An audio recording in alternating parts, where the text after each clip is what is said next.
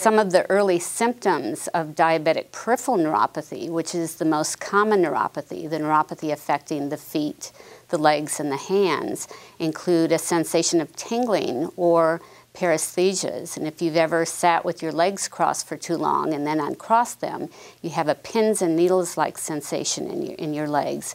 And that's very similar to what patients with diabetic peripheral neuropathy may experience.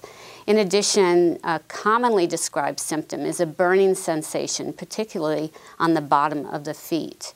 Also, very unpleasant, sharp pains that may pass from the ankles up the calf, and heightened sensitivity or increased sensitivity to light touch.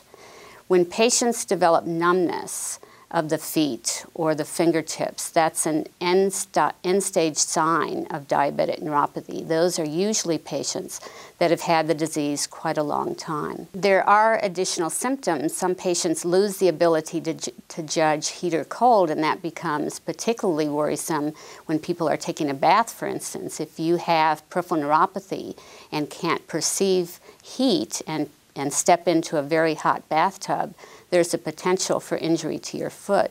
And in those individuals, we actually recommend that they measure the temperature of the tub before stepping into the bathtub.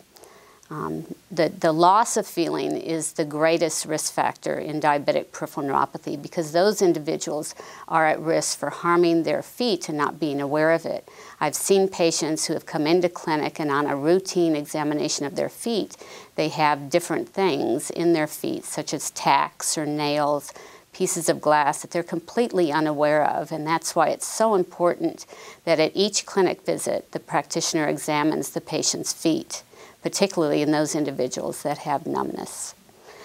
The signs of diabetic neuropathy include loss of the ankle reflex, and that should be checked at least on an annual basis by your practitioner. Also, inability to perceive a monofilament. And a monofilament is a little tiny, I always tell patients it's like a little fishing line, and we touch it to the tips of the toes and across the bottom of the foot, and we ask the patient if they can feel the monofilament and also if they can localize that. And that's also a fairly early sign of nerve damage to the feet. Other signs include foot deformities such as hammer toes, or claw toes, and those are a doubling up of the toe, much like a claw, and that's a physical deformity that's related to diabetic neuropathy.